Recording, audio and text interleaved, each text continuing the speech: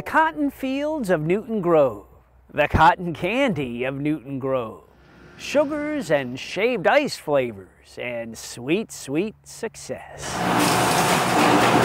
A lot of this will go out to our customer for Christmas and to ship all over the United States. Hawaiian shaved ice. This is our #1 seller. Cherry. Is it sweet? Yes, absolutely, it's sweet.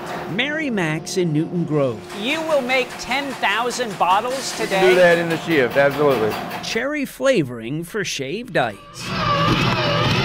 The company sells the shaved ice machines too, and cotton candy machines, and cotton candy sugars.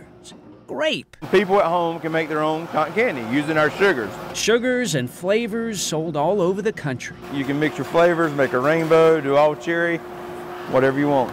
What Gary Mack Herring wanted was just to make a little money. Any college kid needs extra money.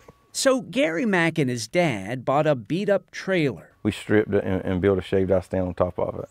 And then I would make the flavors in my mom's kitchen. In 1996, he opened his makeshift shaved ice stand. No one knew what shaved ice was then. So we put a sign on the road that said free cups of shaved ice. And I think we gave away like 400 free cups of shaved ice that day. The next day, he sold almost $200 worth of shaved ice. I think the next day after that, we did $300. After that, he started selling his flavors online. If I could do 40 orders a month, that was my goal. Today, he ships about 700 boxes each day. Sometimes I had to pinch myself. We've come a long ways. Although he's still home in Newton Grove, his warehouse next to the cotton field. Cotton candy sugars and shaved ice flavors, and 25 year-round employees. We ship fun in a box, okay? That's really what we do. The machine and flavors come in the box.